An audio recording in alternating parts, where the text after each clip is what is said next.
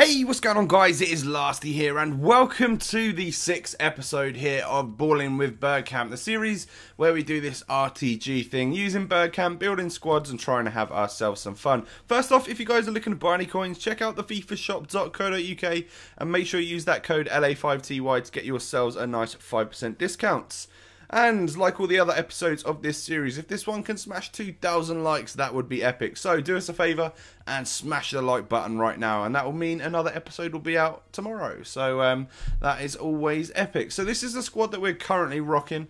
It's, you know, obviously looking alright. We're trying to build that second squad. One thing that you guys did request is that I gave Bergkamp the number 10 role, so like number 10 on his shirt, just so that it matched up to what I used to wear at Arsenal. So I've done that obviously, and I've just given everybody else a little number as well, that sort of makes sense, if you know what I mean. So the numbers have been done, and also I went to change all the player roles, but everything is on Bergkamp already. So corners will be taken by him, the possibility of getting an assist, penalties, free kicks and stuff, he gets the chance to get a goal, which is obviously epic. So this is the second team that we're currently rocking, obviously nowhere near full. So because we didn't buy anyone at the end of the last episode, we will go out now and pick up a couple of players. First off, Buffon is going to be our goalkeeper. I know we've got Marchetti at the moment, but I think we'll upgrade to Buffon in this second squad. And then Chiellini is going to be our second, or our first centre-back for this squad. So it's looking like that.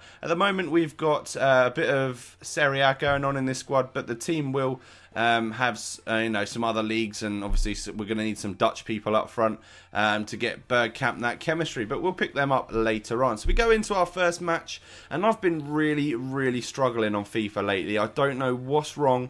Everyone I come up against seems to have a really great team. Like, this is a solid team, you know. Inform Hulk, are you kidding me?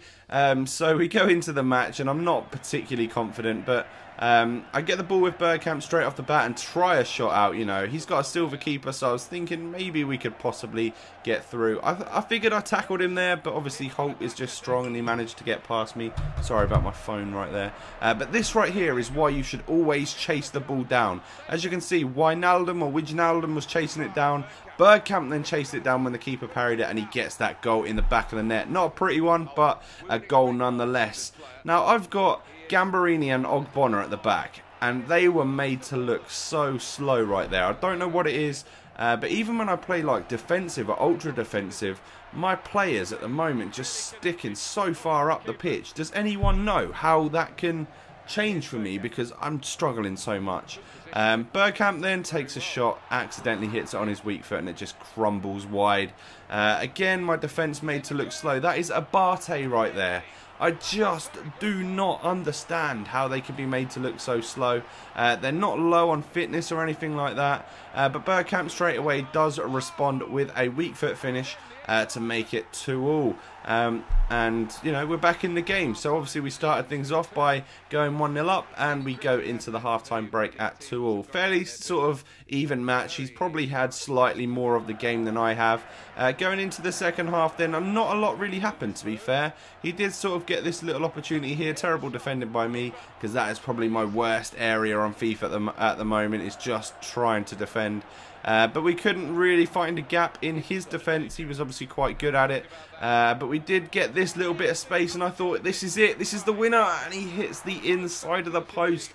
It goes across goal and goes out, and that was going to be his hat-trick right there. So that was me just completely done once I'd seen that. We ended up drawing this game 2-2, and of course I ended it as a draw because I have to, you know, we have to class this. You know, we have a match bonus for a draw, so I have to take the draw.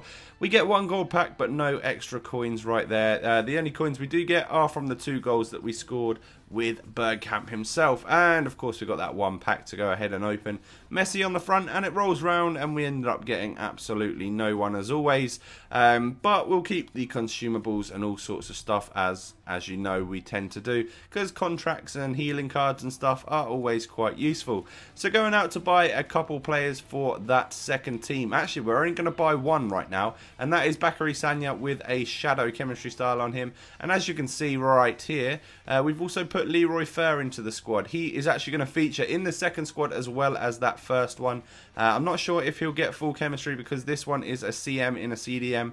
and stuff like that. So we'll see. Maybe he will, maybe he won't. Maybe after he's played them 10 games, he will get the loyalty bonus and stuff like that, and he'll automatically have that 10 chemistry. So as you can see at the moment, Bergkamp there on 18 goals in 9 games. So that is 2 goals a game, which is obviously fantastic. Going to this match and I'm like, oh my god, we've got second in form Matuidi, we've got in form Alaba, and a really, really strong team in Boateng, Hummels, Cavani, players like that.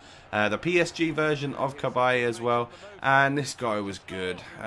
Couple of minutes in, he'd already had a shot and started testing my defenders, and this was a very one-sided game. He plays it through, Alaba is all the way up the pitch, he manages to get the shot, but we do save in the 9th minute. In the 11th minute, however, he plays it through, Cavani just nips it through to Menez, smashes it top corner. We're 1-0 down after 12 minutes, and I was fuming because at the moment I can't defend right there.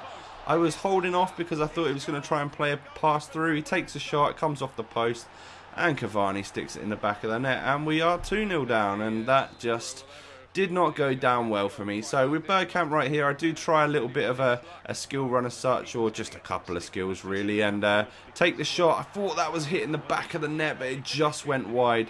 So frustrated because that was actually quite a nice little run. Valbuena gets through. Everyone seems to get through my defence just so easily at the moment. It's really demotivating because it stresses me out when I'm playing FIFA, and I just don't really want to play when things are going like this. So, you know, I'm trying, guys, I'm trying, and eventually I'm sure I'll get better. But just the dribbling stuff from Valbuena just absolutely owned me, and he slots it home with a finesse shot, and I couldn't see how that one was actually going to go in, really. But Van Ginkel just gets past his defender and smashes it home. 3-1, at least we get the 1 goal in before half-time, which is it was a little bit of a boost for me, but we do go into that half-time break with a 3-1, well, 3-1 down, and he is absolutely, yeah, ripping me a new one in this, in the first half especially. We get through with Bergkamp, we take a shot, but it just gets blocked. Look how many defenders and midfielders he's got around my players. I could never get any space. Look at it. He has just got a brick wall there, and I'm struggling so much. I'm not sure, is he playing on defensive or ultra defensive or something? It just looks like such a difficult thing to get past. Bergkamp there did manage to get past, but not past the keeper, unfortunately. Menez then manages to hit the post, and somehow we hit that one wide. I thought we were going to knock that into our own net, but that was the second half. It really didn't have much to offer, and he does beat me 3-1. So yet another episode where we're struggling for a win at the moment, which is really, really frustrating. I'm not sure what it is, but it's definitely down to me being pretty poor at FIFA. Now, we pay ourselves that 2,000 coins for the goal that Van Ginkel scored for us.